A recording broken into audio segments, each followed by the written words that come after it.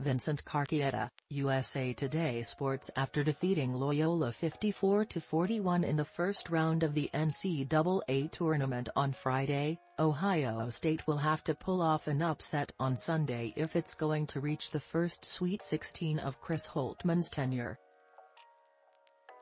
The Buckeyes' second-round matchup, tip-off time and network TBA, will be played against Villanova, the Big East Tournament champion and the number 2 seed in the South region, who defeated Delaware in its first-round game in Pittsburgh on Friday. Villanova is one of the nation's hottest teams, having won 11 of its last 12 games, and the Wildcats, who have a 27-7 overall record this season, have a history of success in the NCAA Tournament under longtime head coach Jay Wright. Led by Big East Player of the Year Collin Gillespie and 5 other players who have also averaged more than 9 points per game this season, the Wildcats are an efficient offensive team that can attack opponents from every position on the floor. Limited depth and size, however, could make them beatable if the Buckeyes play their best basketball.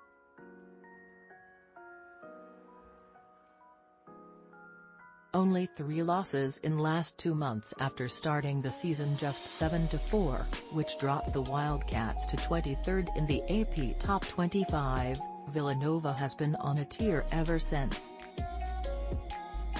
Dating back to December 21, Villanova has won 20 of its last 23 games, including its last 6 in a row.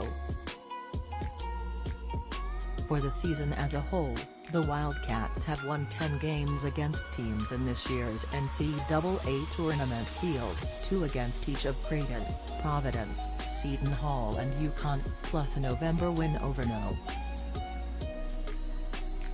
3 seed Tennessee and Friday's win over number 15 seed Delaware, while all 7 of their losses have come against teams who made the tournament as no lower than a 9 seed, 1 loss against each of No.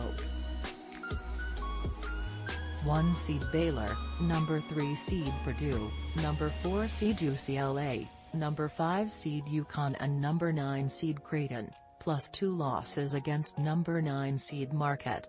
By comparison, Ohio State has won 9 games against tournament teams but has lost 5 games to non-tournament teams.